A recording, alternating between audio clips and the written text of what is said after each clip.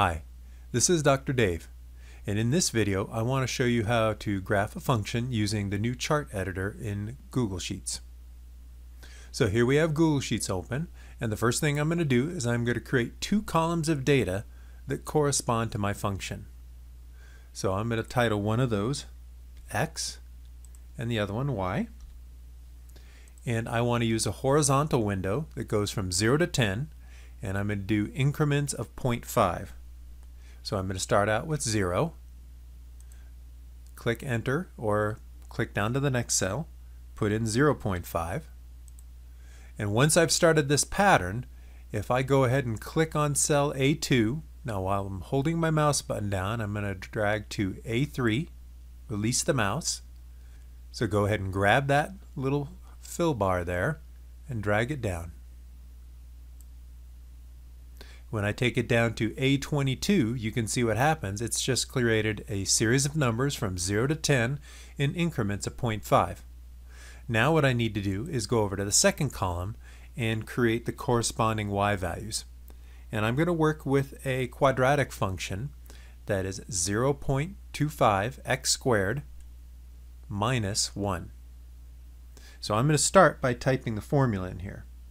So I always start a calculation with an equals 0.25, use the star key for the times, and now instead of x, I'm actually going to use the corresponding value from my first series here, which is in A2. So I'll click on that.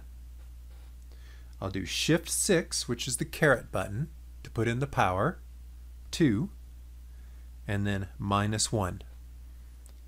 Press enter, and it goes ahead and calculates the y value corresponding to that x value for the formula that I just put in. If I click on B2 again, grab the fill bar and drag that down, it's going to do that exact same calculation, but if I look at any one of these cells, instead of using A2 like I did before, it'll use A3, A4, A5, A6, all the way down to the very end when it uses A22. So I've gone ahead and created my data, and now I want to make a graph of that data.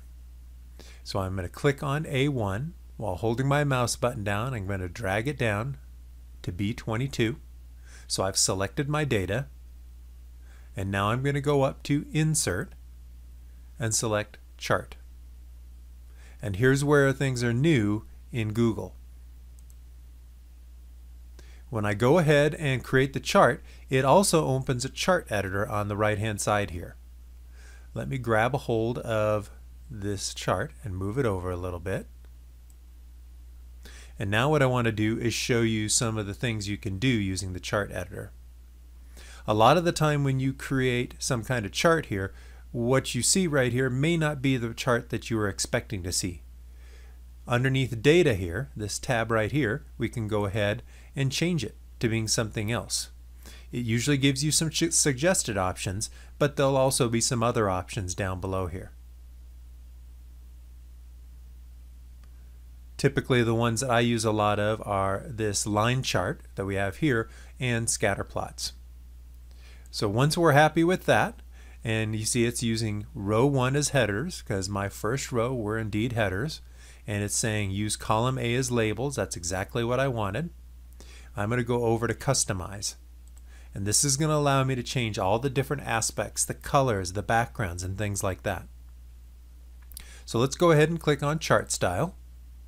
And one of the things I can do is I can change the background color. So I'm going to try maybe a light yellow to it. I can also change the fonts on the entire graph. I could change it to maybe Tahoma. And I can smooth the graph if it has some jigginess to it. And if there are pieces that are missing, there are value or cells that have no values in them, I can say plot those. But generally what you're going to be working with here are background color and your font. Let's go down to Chart and Axes titles. One of the things I could do is change the title on this. I could just say graph of quadratic function, or some other appropriate title here, hopefully spelled correctly.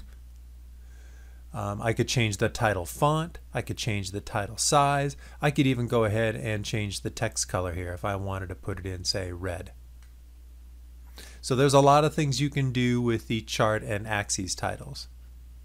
Now let's say we wanted to go down to the series here. Say you don't like the fact that it's doing a blue graph here. You could change the graph and make it in red also, or any other color that's there. I could have it plot in a thicker line. And if I wanted to put some actual points on there, I could change it to a different size, and also it plots with different shapes. But for me, I think I'm going to go with none here because I just want a nice smooth graph of my function. Let's go down to legend. You have some options for legend. Right now, here's my legend off to the right, and for a graph here with just one thing being graphed, perhaps I don't want any legend at all. I could click none.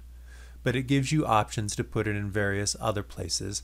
Plus you can again change the font size, the format, and the text color. Down here we have the horizontal axis. And again, you can change all sorts of labels on these things and colors, but probably the thing that you might most be interested in is if you wanted to change the window. That's what the min and the max is here. So perhaps I'd want to go from 0 to 5 instead of 0 to 10. So in the minimum value, I'd put 0. The maximum, I'd put 5. Now just like I can change the window horizontally, if I scroll down here, you can see there's a place where I can also change it vertically. So instead of -5 to 25, maybe I might want to change it maybe -2 up to 6. One other thing I can do down here, you'll notice that it puts a grid on here. If I want to change that grid at all, I can go down and say, well, let's look at the vertical axis, or I could do the horizontal, either one. But if I want to put more grid lines on here, I could come down here and change my grid line count. So right now it looks like I have 1, 2, 3, 4, 5 grid lines. Let's say I wanted to go to 9. If I go to 9 on this one, you can see it's putting them in more often. So I encourage you to go ahead and play with these things. Almost anything on this graph you can go ahead and change, and in fact a lot of these things you can change simply by clicking on them and it'll open it up over here.